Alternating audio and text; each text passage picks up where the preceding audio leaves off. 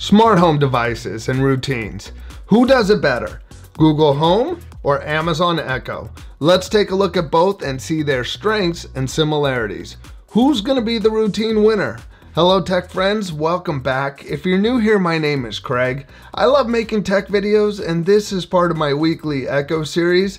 This is week 25 of 2019. You can find the rest of the series in the description along with anything I talk about. Right off the bat, I will say I have a bias towards Echo devices after all the time I've been using them. And as you see, this video is part of an Echo series. But I wanted to learn and be as open-minded as possible with the Google Home. And as I dug further into the routines, I was pleasantly surprised by a few of the things that I found. I think one of the biggest benefits of these smart devices and assistants is automation, the ability to use routines to make multiple things happen with one command. Both of these devices and assistants keep growing and adding functionality to their routines. I do believe that each of these devices have features that the other companies should really steal because they are that good. Let's compare what functionality there is with routines on both. I will do a checklist of features and options that I want to compare about routines. For each item, I'll give you my personal opinion on which device wins that category. There might be other subtle things you use that I may not mention. Let us know in the comment section. At the end, I will give you my winner.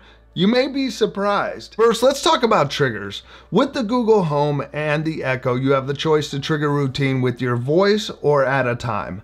Both allow you to create your own trigger phrase to start a routine. Both also allow you to set a time of day and pick what days you want the routine to be triggered. Where the Echo pulls ahead with scheduling a routine is being able to trigger routine with sunset or sunrise. This is great for having an evening or morning routine that is not tied to a specific time, such as lights coming up inside when the sun starts to set. Especially with sunset changing throughout the year, it's nice to not have to change the time of the routine as the year goes along. Another plus for the Echo is the additional choices of triggers. With the Echo, you can use a device such as a motion sensor to trigger a routine. You can also use locations as a trigger, such as when you arrive at home. You can have your alarm in the morning trigger a routine when it goes off. Last, you can trigger a routine with a push of a button using an Echo button. The winner for triggering routines goes to the Echo. Next is the routine media options. Both the Google Home give you the option to trigger music and news from supported services. You can pick the type of music that is triggered based on artist, genre, or song. For news, the Echo will play the news outlets you've selected as your flash briefing. The Google Home lets you pick your news outlets if you click the gear icon. Google also gives you the option to trigger radio stations, podcasts, audiobooks, and sleep sounds. For me, I have to give the Google Home Hub the win. There are more media options that I would personally want to hear. I would rather hear podcasts instead of the news or music in the morning. This is a much better fit for a morning routine for me. Next, both devices can help you get started by letting you know what is on your calendar, the weather, and what your commute's going to look like. Both devices will let you pick what part of your calendar you want to hear about. There are subtle differences between the two, but they are pretty close. Both will also let you know how traffic is looking before you leave for work. Both also give you a weather report to see whether you're going to need that umbrella. But for this area, the differences are minor, and I'm going to call this round a draw. Right off the bat, I'm going to declare this next category a draw too. When it comes to controlling smart devices, almost all popular smart devices work with Google Home and the Echo. Don't get me wrong, there are definitely devices that only work with one or the other. But the common features that both of these devices offer is the ability to trigger individual devices, a group of devices, and also trigger scenes. On both, I can trigger my video look and the lights will go to the color and intensity I want. With the Echo, I would pick the devices and add them in different steps along the routine. I can pick a group or just pick an individual scene I want triggered. With the Google Home, I could go in and pick multiple devices and turn them on and off in the same step, and I also have the option to pick a scene that I want triggered. They use different approaches but accomplish the same results. So That's a wash. They're both winners. Next, both have the option to announce something on your device when you run the routine. You can let everyone know you're home through your device when you trigger a routine. The difference is Google has the option to read your text or send a text if you run the routine from your Android phone. The Echo allows you to send a notification to the Echo app from the routine, but I gotta give this one to Google for the extra phone integration.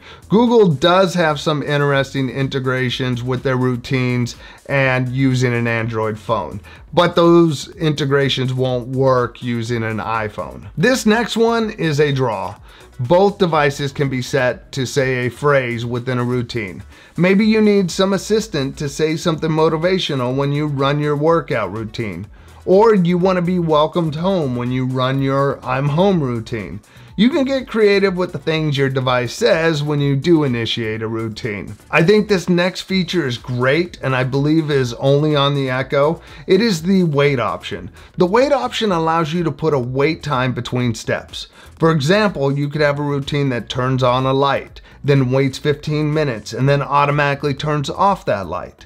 There are many different ways of implementing waits to trigger things on and off over a predetermined time. Here's one that I have that I can initiate that will turn the color of my lights, wait 1 minute, and then turn them back to a different color. Alexa, test light. That turned it red, and with the power of editing, I'll go forward 1 minute and it'll turn it back to green. And the minute's up and it went back to green. That's one way of implementing it, and you could really get creative and put this into use in a lot of different ways. So I do have to give having a wait time between steps a win for the Echo. That's a big one to me. Speaking of a big feature of routines, this next one seals the deal for the overall win. This feature opens up so much functionality, and I wish the Echo had it. It is the ability to type in a command and have it go off when the routine is triggered. You can type anything that you would normally tell your Google Home to do.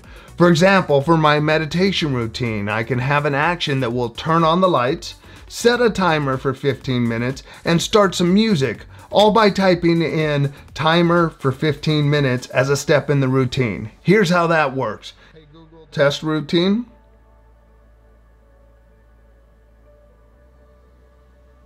"15 minutes, starting now." There's the timer. It changed my lights. And it's starting some music for me.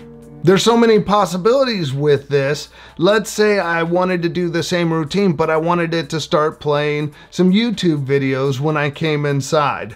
So here's my hub. Hey Google, test routine. Lights Second are changing. timer for 15 minutes. And we're starting now. Starting a timer. I believe that self-awareness. And it starts playing a YouTube video that I'd want to watch. There are so many possibilities with the command option, being able to pick what you want to give as a command in there.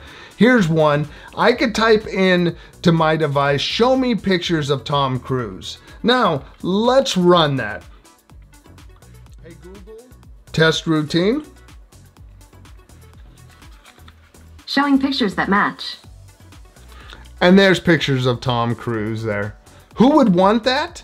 Well, maybe a big Tom Cruise fan, but that shows that pretty much any command can be entered and implemented if you wanted to type it up as one of the steps of your routine. I think that's very fascinating, and it just opens up so many possibilities. This is a feature I was not familiar with until diving deeper into Google Home.